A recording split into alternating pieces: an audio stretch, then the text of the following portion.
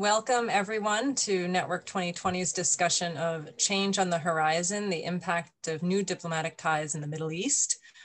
We are delighted today to have a top panel with us to discuss these very interesting questions at a time of transition in the US, no less.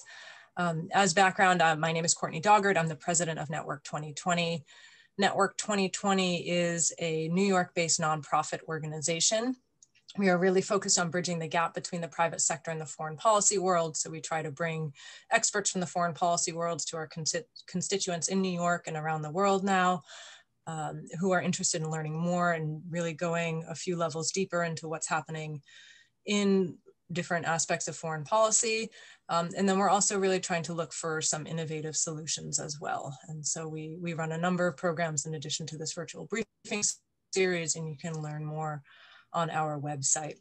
So today I am so pleased that we are joined by three top experts to dig into this question. We have Ambassador Martin Indyk, who is a distinguished fellow at the Council on Foreign Relations. He has years of experience working in the Middle East, including in the government as two-time ambassador to Israel and senior director for the Near East and South Asian Affairs at the National Security Council, as well as assistant secretary for Near Eastern Affairs at the Department of State. He has also worked at and served on boards and advisory councils of notable think tanks, including Brookings, the Washington Institute for Near East Policy, Lowy Institute, the Institute for National Security Studies in Israel, and the Israel Democracy Institute and American Media Abroad. He has 2 books under his belt, and if not more, and I think a third coming out soon on Kissinger and the Middle East.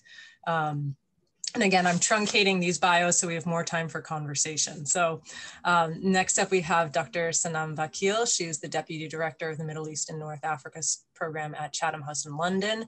She is also a visiting fellow at the Hoover Institute at Stanford and a lecturer at Johns Hopkins SAIS in Italy at the School of Advanced International Studies. She's also had taught there in DC previously.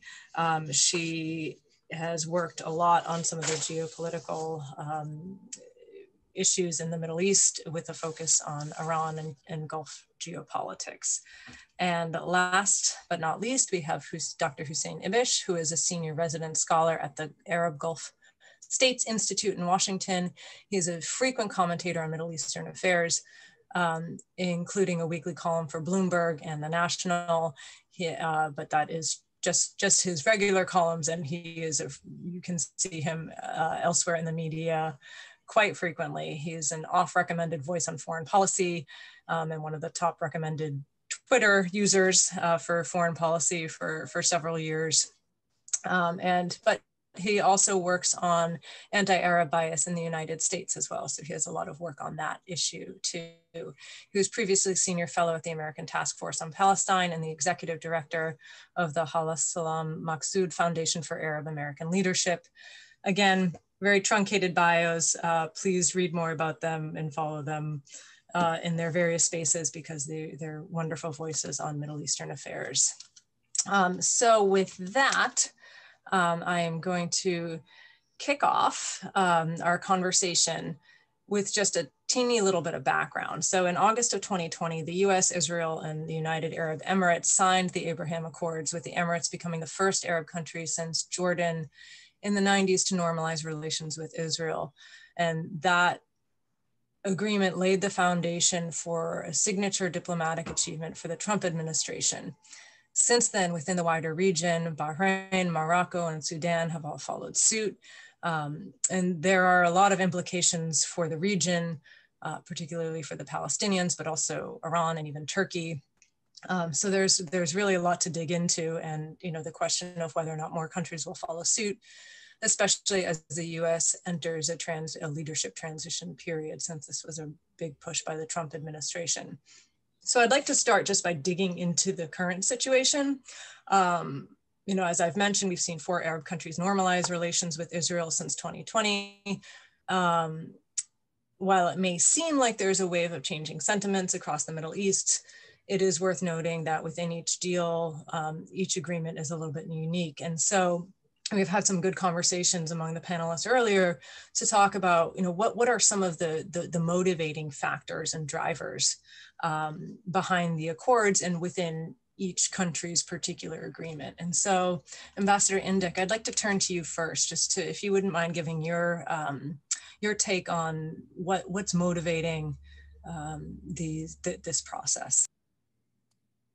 Thank you, Courtney, and thanks for the opportunity to address Network 2020 today. I think we have to look at longer-term factors, dynamics that were driving this process, as well as the immediate things that produce these breakthroughs. And also, I think we need to kind of separate the Gulf states of the United Arab Emirates and Bahrain from the Sudan and Morocco that are kind of particular in their own right. But the prime mover in this was the United Arab Emirates, and the prime motivator, well, there were actually two, I think, for its leader, Sheikh Mohammed bin Zayed. The first was fear of Iran, which had led over a number of years to a good deal of security cooperation between Israel and the UAE under the table, but increasingly in more open ways, as Sheikh Mohammed felt it was necessary to find a way to kind of normalize the relationship. So he was already moving in this direction out of a sense of common interest with Israel in terms of what they saw as a common threat from Iran. But I think that the critical short-term factor was the Trump administration's decision to launch a so-called peace initiative, which had as its key element Israel's unilateral annexation, blessed by President Trump, of the West Bank, including the Jordan Valley, which was seen as a real problem for King Abdullah of Jordan, of neighboring Jordan. And King Abdullah has essentially been Sheikh Mohammed bin Zayed's ward for some time. And he was deeply concerned that this could destabilize Jordan, the annexation that is, and that would create a problem in terms of another threat that he's preoccupied with, which is the Muslim Brotherhood and the potential for the Muslim Brotherhood to take over in Jordan, connecting with Turkey and Hamas in Gaza and so on. He has very big concern about that also in Libya.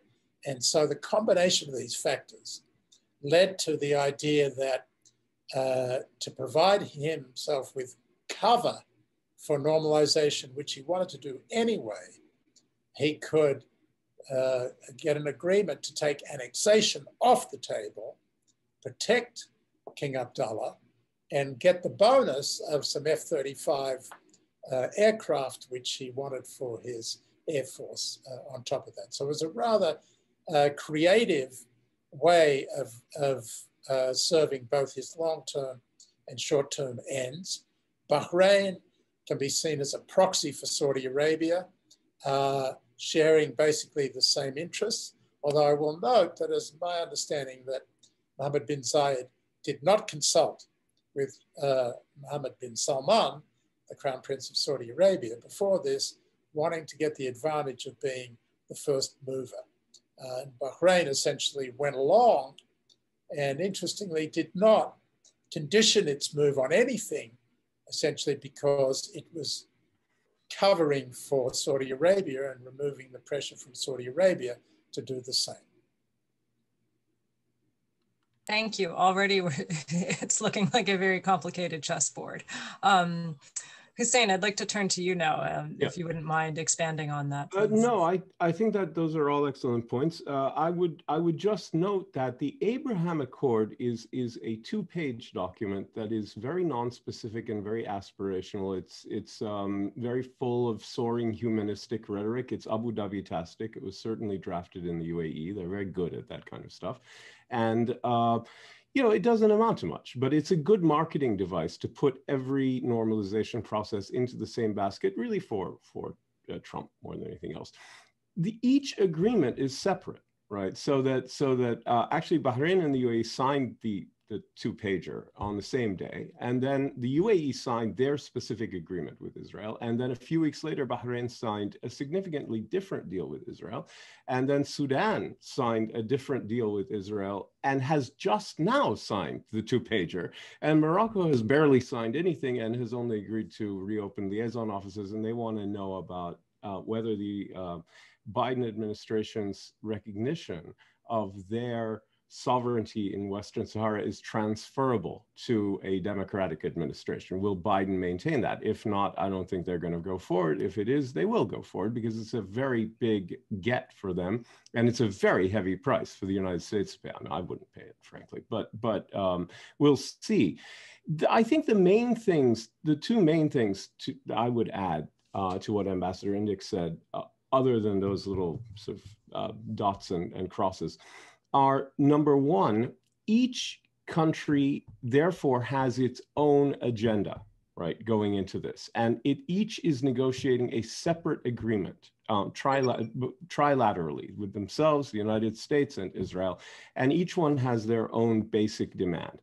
The country that went first, which is most enthusiastic, as Ambassador Indyk said, is the UAE. As he said, they're very worried about Iran. He added, completely correctly, the Jordanian Muslim Brotherhood and Turkish element, because they view, as does Israel, as does Sudan, as does Egypt, the Muslim Brotherhood Sunni Islamist alliance as increasingly a tool of Turkish foreign policy, coordinated from Ankara in a manner that's increasingly analogous to the way that Iran operates its network of Shiite proxies, right? Sudan wanted to be off the terrorism list and get aid, which they got. Morocco had Western Sahara as its ask, and Bahrain was really mainly interested in shoring up the anti-Iranian coalition. Iran has claimed all of Bahrain as part of its territory, especially under the Shah. But there have been some officials of the Iranian Republic who have repeated that. They feel, the regime in Bahrain feels under a suspended death sentence from not the Islamic Republic, but from Iran tout court, right? So any country that's doing military heavy lifting against Iran becomes a good partner for them. The UAE also was interested in a partnership with Israel on high tech and cyber security, electronic warfare, surveillance, all that stuff, which has commercial applications as well. The other thing I would add is that all of this is taking place in the context of the emergence of a genuinely multipolar world, the falling away of the United States, the rise of other players internationally, globally, and in the Middle East, Russia, China, etc., and the need, therefore, for countries that have traditionally been reliant on the United States to emphasize the pro-American coalition, the American umbrella, to diversify strategically, to develop their own options, regional coalitions, new partnerships, domestic industries, other capabilities, without abandoning the United States, but also without expecting the Americans to react the way they did in 1991 by expelling Iraq from Kuwait. Now, the Americans may or may not help you if you get into a crisis. And I think for not just for the Arab countries, but for Israel, this is a reflection of that reality. Great, thank you. We've heard a lot of mention of some of the other countries in the region, including Saudi Arabia and Turkey and Iran. Sanam, we were going to turn to you a little bit later about Iran, but would you like to add to that now, based on what you're hearing from looking at Iran right now, because they seem to be a bit of the elephant in the room? Sure. Thank you so much, Courtney. It's a pleasure to be here. There's a lot to say on this, and I'll get to Iran in 1 second. I just wanted to add my view on the Abraham Accords, echoing much of what Ambassador Indyk and Hussein also said, but also to just play up the sense in the region of anxiety about the role of the US going forward. That's something that is often missed or underestimated in Washington, but when you're in the region, it really resonates loud and clear. There seems to have been, over the past decade, dating back to the Obama administration, but also through the Trump administration, and that's sort of the great irony, despite sort of reaffirming partnerships with America's traditional allies, Saudi Arabia, the UAE, and Israel, that a deep anxiety about the role and commitment of the United States to the region remains and lingers. And so I see these anxieties as also motivating and driving, particularly UAE and Israel's trilateral agreement with the United States, hinging themselves to the United States and making them more relevant in Washington as regional interlocutors. And perhaps as we see the UAE and Israel collaborate more openly on regional security issues, I think it will be interesting to watch this space, map and monitor how these two important regional states, with the UAE being very ambitious and have a country that's taken quite a large regional approach of engagement, activism, if you will, over the past few years, how they will try to influence and perhaps step in to manage some of these regional conflicts in the Middle East. And I think it's in this space that the context of Iran becomes important. And I think it can be equally applied, as Hussein mentioned, to Turkey, but also to their shared security threat perceptions from non-state actors. I mean, technically, although they both have different policies and tactics towards Iran, Turkey, and non-state actors, they share a thematic thread of being threatened by these three states or non-state actors. So from the Iranian perspective, obviously, it was no surprise. This relationship was one that had been operational since the 1990s. The relationship, of course, has grown much more collaborative and much more open, particularly under the Trump administration. I think the concerns are not in the document or are not in the commercial ties that are being celebrated by both the UAE and Israel, for example, but rather in the perhaps quiet backdoor discussions on defense and security matters. How, what sort of future role is Israel going to take in Gulf security matters? There are more questions than answers, but recognizing that there might be more overt strategic security military cooperation between these two countries could, further alienate Iran. And I also see going forward, as the Biden administration plans its JCPOA reentry, we're seeing a very coordinated message coming from Abu Dhabi and from Israel that is the same. They don't want to be in the next room or collaborating or communicating with Washington on a JCPOA reentry. They want to be in the room. They want to be interlocutors representing their interests, preventing a return to the 2015 status quo ante, and they want to make sure that the mistakes of the past are not repeated. All right, terrific. Thank you very much for jumping in there and some parts about Iran earlier on. Turning a little bit to Saudi Arabia now, it seems like they would really be quite a big get if that were to happen. What would it take for the kingdom to normalize relations, and what would be the implications of that happening? Ambassador Indyk, why don't we turn to you first for that? Well, thank you. I think that, as I said before, the factors pushing Saudi Arabia towards normalization are very similar to the ones we've been discussing for the UAE. But the Saudis have traditionally played a more reserved role when it comes to dealing with Israel. Plenty of relationships, security relationships under the table, but very reserved in terms of overt relations. And they've much preferred to be the caboose on the peace train rather than play any leading role. And that has a lot to do with the role that they see for themselves as the king custodian of the holy mosques of Mecca and Medina, the leader of the Muslim world.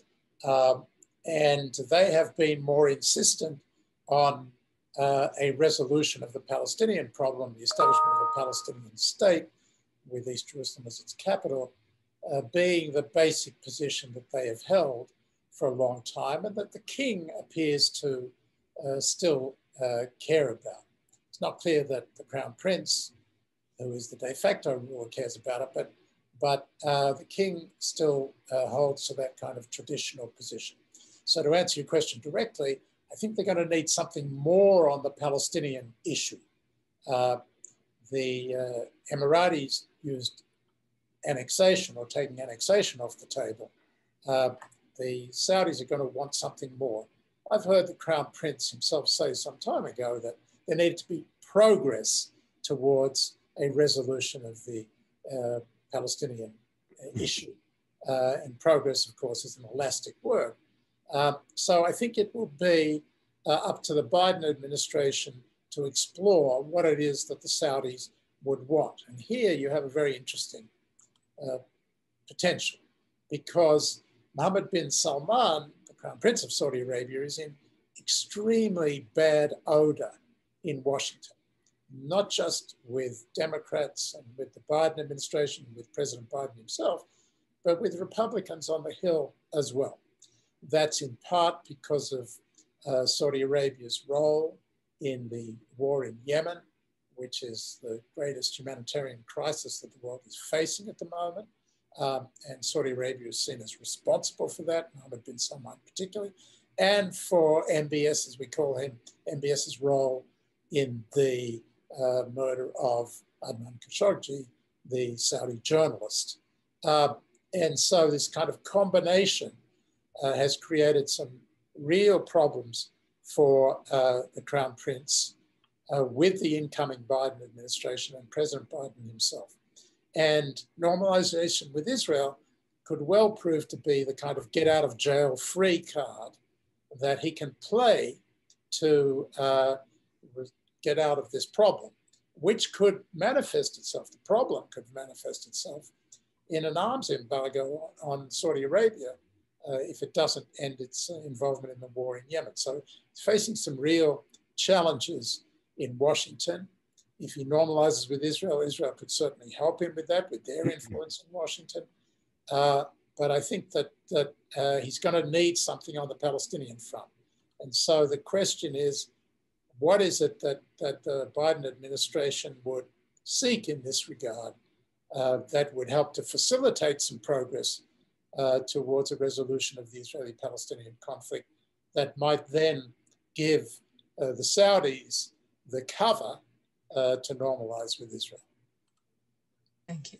Hussein or Sanam, would you like to add to that? Only that it was Jamal and not Adnan Khashoggi. Excuse me. Other than that, it was perfect. I don't have anything. I don't think there's anything to add. All right. Thank you. It's just a lot of what we've talked about has, as we've heard the names of other countries come up, there are obviously a lot of implications for the wider region, and including among them the Palestinians, Iran, as we've talked about a little bit already, and Turkey. What are some of the implications for these other actors, and how are they adapting to these circumstances? And I'd like to start with you, Hussein, just to hear a little bit about the Palestinians and anything else you'd like to add on that front. Well, this is a disaster for the Palestinians in the short run. It's also, to an extent that I think they haven't fully appreciated yet, a self-inflicted disaster, because for the past 8-9 years or so, let me personalize it, when I have asked senior Palestinians, what's your national strategy, you would get one of two answers. Either they would say the Arab Peace Initiative, which is the idea from 2002, the Saudi idea that Israel would basically agree to a two-state solution with the Palestinians, and then when that's concluded, the Arab world and then subsequently the Islamic world would normalize with Israel. It linked occupation and normalization with ending the occupation first, right? And this was on the table as an Arab consensus for a long time, and it atrophied. And now with these normalization processes, it doesn't really exist anymore, because the whole logic of it was to have the Arab world serve as a package deal. to incentivize Israel to come to terms. And that certainly is gone, right? So either they would say, the Palestinian leaders, that, well, the API is our strategy, or they would describe the API without referring to it directly. Either way, they were really kind of putting their national strategy in the hands of other people, because it could be, and then in fact was, redefined in a way that made it politically useless, diplomatically useless for Palestinians, because it no longer serves as a package incentive, or even any kind of incentive, frankly, for Israel under the current circumstances. Saudi Arabia might, as Ambassador Indyk was saying, kind of play that role in its own way, at least to get some kind of progress. But Palestinians really are left without a national strategy. And one of the reasons for that is that they don't have a national leadership. President Mahmoud Abbas sees himself as a national leader and describes himself, and he probably thinks he's a national leader, but he doesn't calculate like a national leader. He calculates like the mayor of Ramallah. And that's because the Oslo Agreement made him the mayor of Ramallah, and that's what he is. And so that's reflected in his calculations. And so he has resisted, say, using Egyptian proposals to get back into Gaza, believing it was filled with risks for him, and it was, but national leaders take risks, right? And that any kind of proactive national strategy, either for political dominance or for achieving liberation from occupation, requires risk-taking, it requires boldness, and he doesn't have that. As for Hamas, they're split in two. Either they're, local people who think like the mayors of Gaza, or they're transnational people who are plugged in with Turkey, or a few of them plugged in with Iran. And again, they're not thinking like Palestinian national leaders. So there's this crisis, not just of unity, but a lack of genuine bona fide national leaders. And the leaderships that exist have incentives to act either in a subnational or transnational capacities that has really crippled the Palestinian movement. So lack of leadership and lack of strategy. Yeah.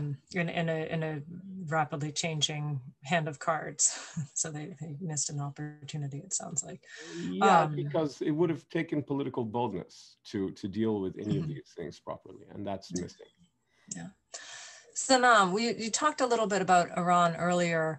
What kind of reaction are you hearing from within Iran right now regarding all of these moves?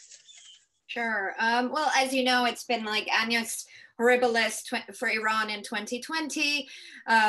Things started terribly with the assassination of Qasem Soleimani, the downing of the Ukrainian airliner a few days later. There was just a lot of whiplash back and forth through rounds and more rounds still ongoing today of designations from the Trump administration hoping to constrain Iran's regional relationships, its train and equip programs, its distribution of lethal aid around the region, or even bring back Iran to the negotiating table. COVID, of course, has added to that.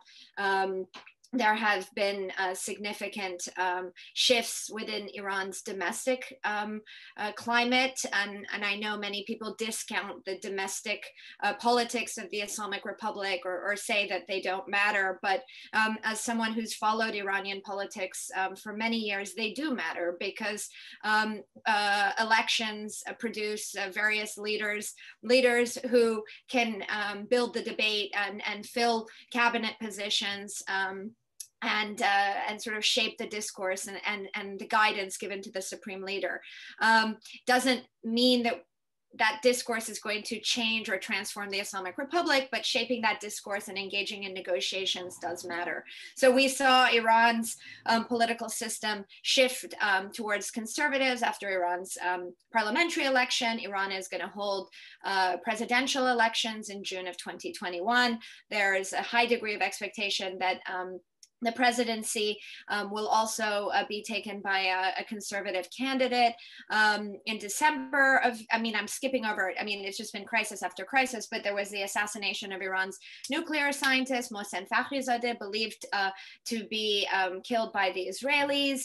There was explosions in its nuclear facilities. And through this process, the Islamic Republic has been through 6 or 7 rounds of breaches within the JCPOA to increase leverage and push back against maximum pressure, all while waiting for the November elections to be resolved. And so, you know, as the Abraham Accords came out, Iran didn't publicly react too much.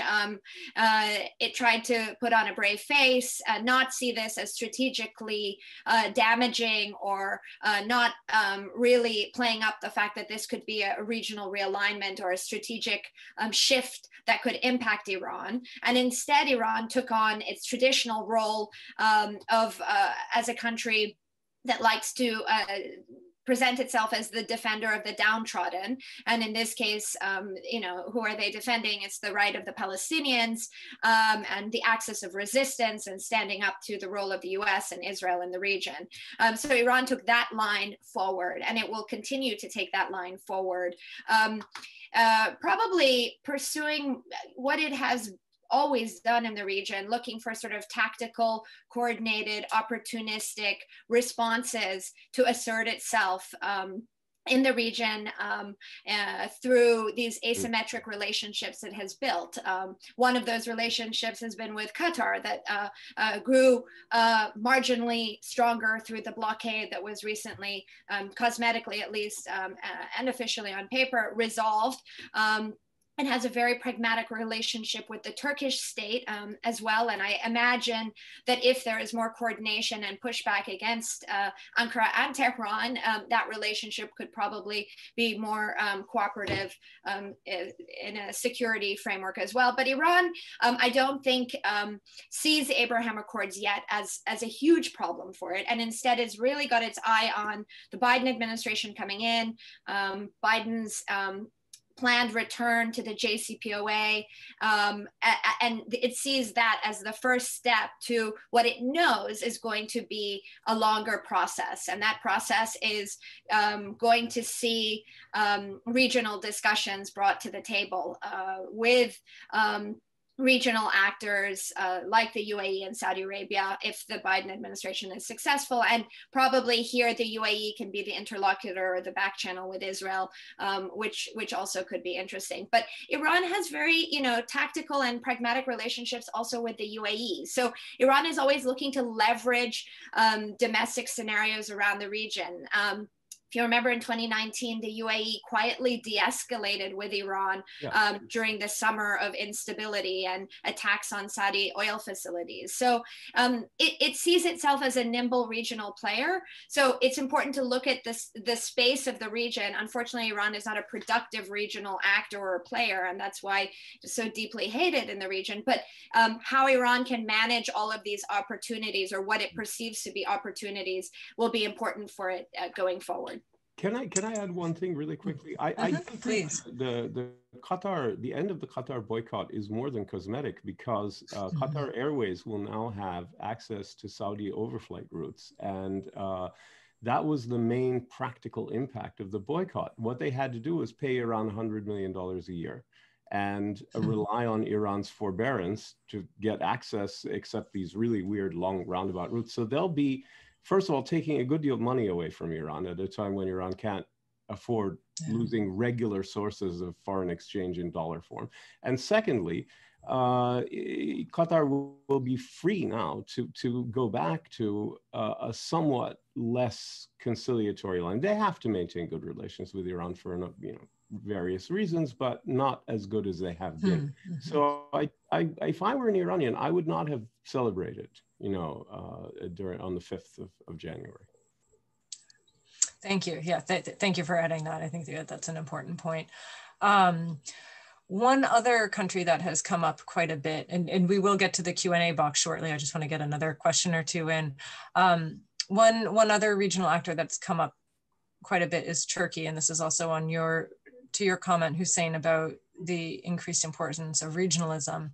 Turkey, I spent a year there, gosh, it's been so long, in 2005, 2006, and interviewing university students around the country. And a lot of what I heard was all about the role of Turkey in the prospect for Turkey to really be a regional player, and that that's a generation that now is in power. And so I'm curious to hear from you, Ambassador Indyk, since you brought this up. In particularly Turkey and the Muslim Brotherhood, where do you see Turkey's role in the region headed, and how is this affecting some of their calculus? Well, certainly President Erdogan has ambitions to be a regional player, or even dominate the region if he could. But it's a stretch to imagine that he can somehow restore the grandeur of the Ottoman Empire, given Turkey's circumstances. First of all, some serious economic challenges that he faces at home. He does have the ability to project militarily, which he's done in helping Qatar after the siege imposed by Saudi Arabia and the UAE. He has intervened in Libya. Essentially, what you see here happening is an attempt to fill the vacuum that's left by American retrenchment from the region. And that was, I think, Sanam referred to that earlier as a way that's impacting the calculations of all of the players. And the sense that Turkey is trying to fill that vacuum is creating a kind of equal and opposite reaction on the part of the Emiratis, the Israelis, who both have very difficult relationships with Erdogan in particular. But Erdogan kind of can see the way that the normalization process between the Sunni Arab states and Israel is affecting the overall balance in this great game.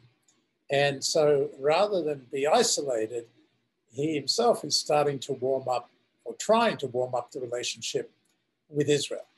And there's another motivation behind that, which is there's an intense competition going on in the Eastern Mediterranean over the question of gas and gas pipelines.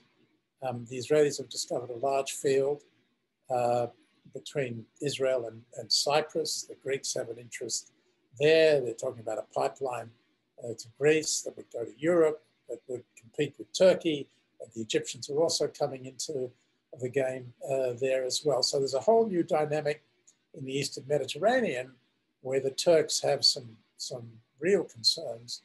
And so a better relationship with Israel would kind of help to thwart the challenge that it's now facing. So the Turks are really kind of trying to maneuver in circumstances in which they could find themselves as at least as much a victim of the new Sunni-Israel alliance as the Iranians. Also, the Eastern Mediterranean oil confrontation is what is precisely one of the main factors that leads Turkey into Western Libya, into trying to preserve the GNA government in Tripoli and especially in the port of Misrata. And it's the hub of the claim that they make for this large chunk of the Mediterranean they're claiming to dominate. So it's very important. I would simply observe that there is a move to open diplomacy also between Saudi Arabia and Turkey, and even recently, that is to say within the past 24 hours, between the UAE and Turkey, and there's conciliatory noises there as well. So I think all players are both strengthening their potential defensive postures militarily and strategically, but they're also, I think, increasingly turning to diplomacy. And I think if countries get a chance, they'll use that in the coming year rather than go back to armed confrontation. It was very scary what happened last year for a lot of players. Okay, thank you. It looks like we lost Sanam, but hopefully she'll come back. But I'm sure Ambassador Indyk and Hussein, I'm sure you can handle this. I'm going to turn to the Q&A box now and weave in my last question to you all as well, which is looking at the transition of the administration in the US and what impact that will have. And I'm going to do that by taking a question from Frank Finver, who asks, why would the Biden administration want to even think about a peace process between Israelis and Palestinians, given the lack of Palestinian leadership and animosity between the American team and Netanyahu, not to mention the other priorities? So I will, Ambassador Indyk, do you want to jump on that one first? Sure. I'm sure Hussein has more to say, but I would just say that first of all, the question is correct. The Biden administration does have other more important priorities. The pandemic, China, a rising China being the preeminent ones, together with climate change. And Vice President Biden, when he was vice president, was a participant in all of the discussions that we had when I was working for John Kerry as the special envoy for the last round of Israeli-Palestinian negotiations that took place, which is more than 4 years ago now. And I think he saw there what was very clear to all of us involved in it, which was the parties were not only far apart, but the effort to negotiate their differences led them to actually broaden their differences. They were further apart at the end of the negotiations than they were at the beginning. And you combine that with what Hussein was saying about the lack of leadership on the Palestinian side, and a right-wing leader in Prime Minister Netanyahu, who really is not interested in meeting the minimum requirements of a Palestinian solution, much prefers the Trump plan, which gave everything to the Israelis. So I think that when President Biden looks at the horizon and the chances for breakthrough Israeli-Palestinian peace, he's not likely to see it as a priority. And I therefore would be surprised if he appoints an envoy to deal with this, unless he just wants to put it aside and have the envoy kind of deal with it without any real commitment.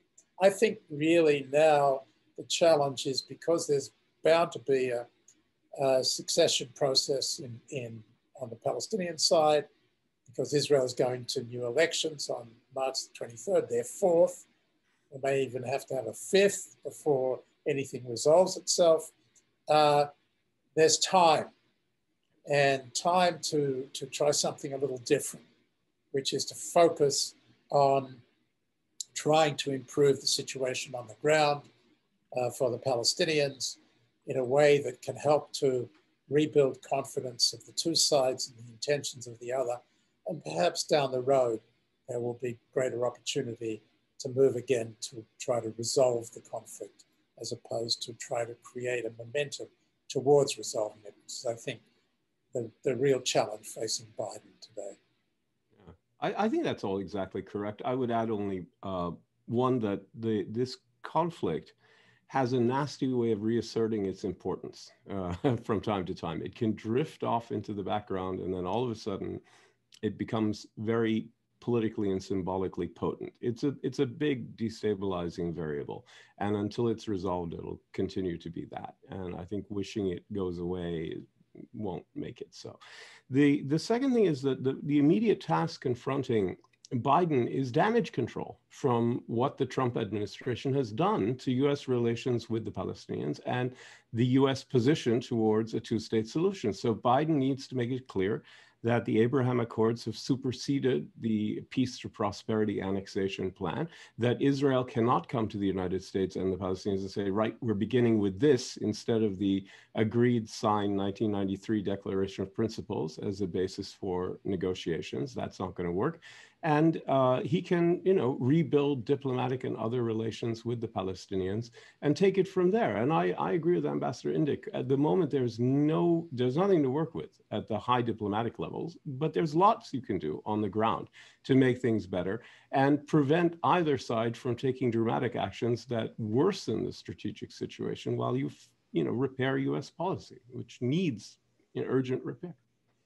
Mm-hmm. Thank you, and welcome back, Sanam. The question was talking about prospects for peace between Israelis and Palestinians under the Biden administration, but it also tangentially rolls into both my question about what would happen under a Biden administration, and also there's another question from Abdul Matan, who is asking about the policy of pivot towards Asia, which Ambassador Indyk also mentioned that it would be lower on the priority list. What would U.S. policy priorities be for the Middle East? And would you want to chime in on that, particularly when it comes to Iran, or if you prefer to wait, we can have you back once the election's over. Well, I mean, I think one of the very clear indications that we have to date, with the inauguration just 10 days away, is that the Biden administration intends to engage with Iran on the JCPOA. I think that's going to be one of their signature strategies for the region. But as part of that, tangentially, they, I think, are going to wade into the larger challenges of regional security. The fact is that the Biden administration is, I think, going to try and dial down the Yemen war in a very direct way, as already has been indicated by Hussein. And so how the Biden administration manages a JCPOA reentry while engaging with its Gulf partners on Yemen, I think, is going to be very important and delicate, and can sort of set the groundwork for the wider regional piece that I alluded to earlier, the one where regional actors are really concerned. Of course, they're primarily concerned about Iran's nuclear activities, Israel above all, but for most states in the Middle East, it's Iran's support for proxy groups and militias, and its ballistic missile program, and its proliferation of lethal aid that is a principal problem. So how those issues are taken on board to prevent a repeat of 2015 is really going to be the critical piece. Compliance for compliance, as the Biden administration has stated, I think can relatively quickly be addressed. The question is sanctions, are sanctions going to be used as leverage to pressure the Iranians to provide more concessions? Is this a negotiation going to be time sensitive to take into account Iran's own June elections? And then how are they going to bring everybody else on board to have those regional discussions? I think Israel and the UAE expect that Iran will be brought into these multilateral discussions with the JCPOA or with the E3 and the US, and Iran is going to be told to give up X number of missiles and try and roll back its influence for a number of proxy groups in the region. And I think that's a bit ambitious. Ultimately, the Iranians are going to demand concessions, excuse me, from regional countries as well. So preparing those dossiers and files is required for everybody, if that regional piece is actually going to be resolved. Okay, so certainly, go on. No, I was going to say a quick point about pivoting to Asia. You can pivot to Asia as much as you like, but Asia, East Asia and South Asia are entirely dependent on the energy supplies from the Persian Gulf. So you're stuck in even if you've pivoted to Asia, you've brought the Gulf with you. I mean, it's just kind of a fantasy. This place is important. That's a good sort of rule of thumb, I guess, to go by, or something to keep in mind. So thank you for that. We have a question from Martin Amdor, who asks, asking about some of the arms agreements, but doesn't giving these countries F-15s endanger Israel?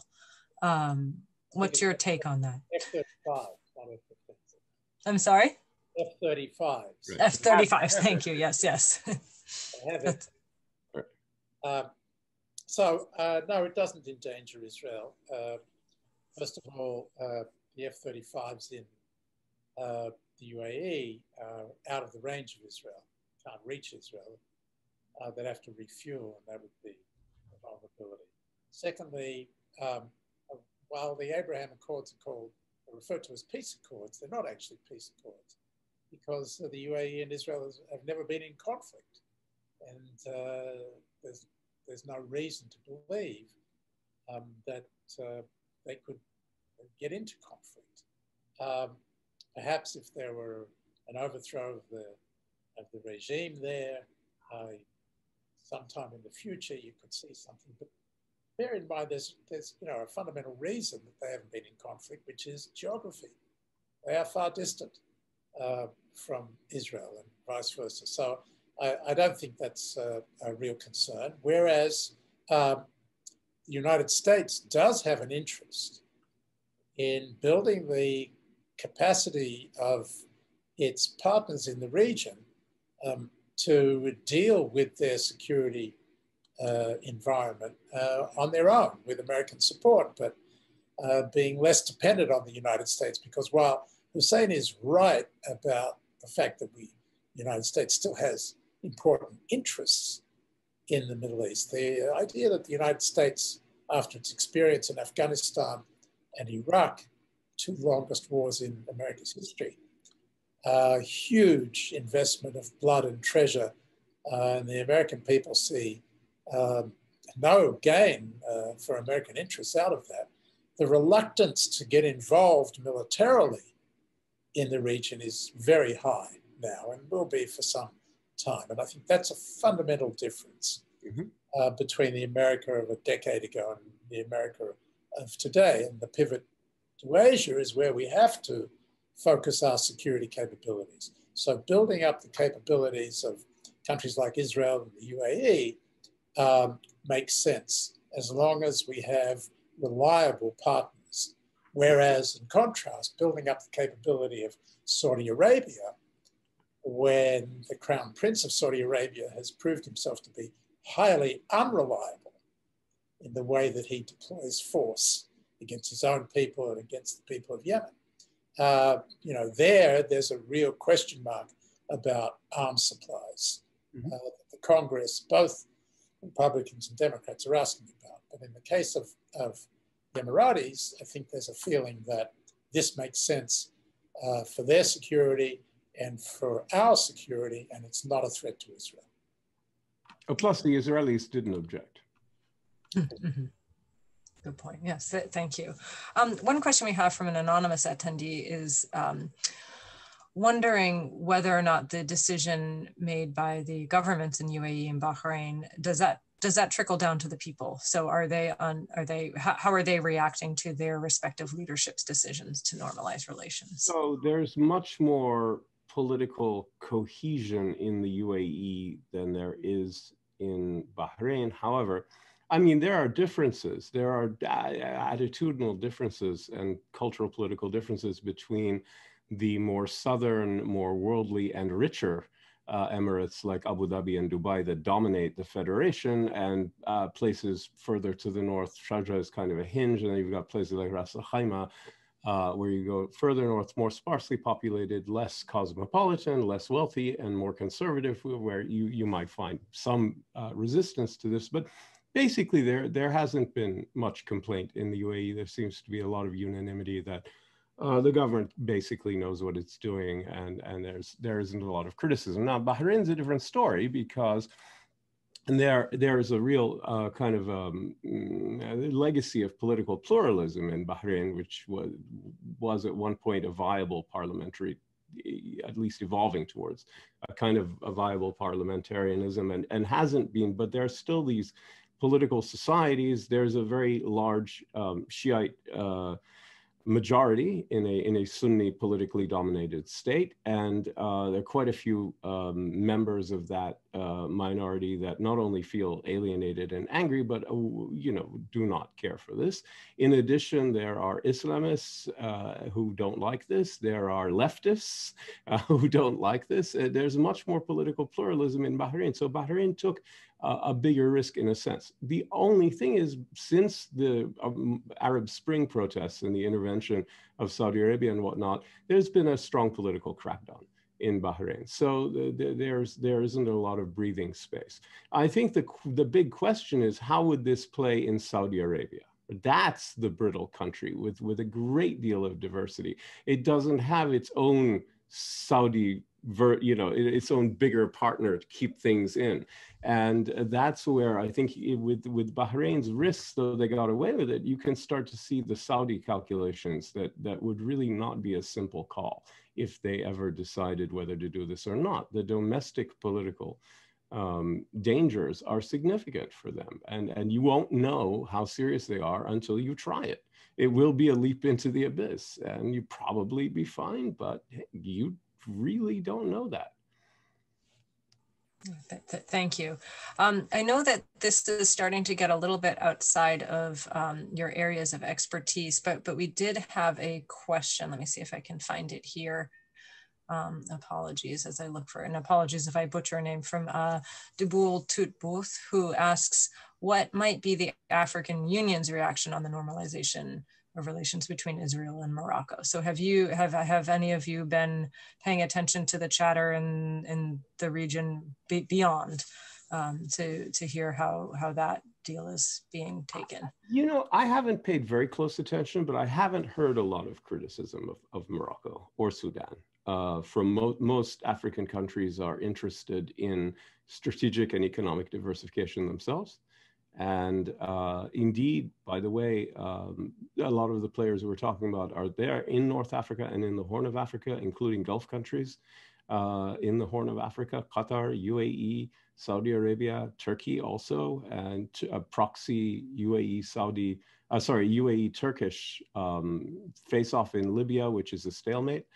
But I haven't heard a lot of criticism. Has anybody? Well, I think that, no, I haven't either. And part of the reason is also that Israel has been a player in Africa yes. for many decades now. I think that the African countries have kind of held back on their relations with Israel because of the Arab resistance to that. And I think it's kind of opens the gates for them for cooperation, which they've seen as to their advantage. But I think the big question that we need to really pay attention to is whether the Trump administration's decision to recognize Morocco's sovereignty in the Western Sahara will wake the sleeping dogs of that conflict. That's essentially been a frozen conflict for years now. And there's a danger that the Polisario, the Algerians, even perhaps the Mauritanians will see that recognizing Moroccan sovereignty is something that they cannot accept and will start to resist it. And that would be very problematic for our ally, Morocco, which is why I think it was a mistake for Jared Kushner to do this deal whereby the United States broke a very important principle, not for the first time in the Trump administration, but nevertheless important, which is the unacceptability of the acquisition of territory by force as a principle in international relations. We've used that to oppose Russia's annexation of the Crimea. We should have used it to oppose Israel's annexation of the Golan, but Trump recognized that. And it should apply in the case of the Western Sahara as well. I'm all in favor of the Moroccan control of the Western Sahara, of granting autonomy to the people who live there, the Sahrawis. But to break that principle, not only is it problematic from an overall American approach to international affairs, but it's potentially problematic for Morocco. And on the other side, the deal was a lousy deal because all the Moroccans did was to reestablish liaison officers, which is something they'd done 25 years ago. It was not full normalization for recognition. And they say that the Moroccans are holding back to see whether Biden will recognize Moroccan sovereignty there.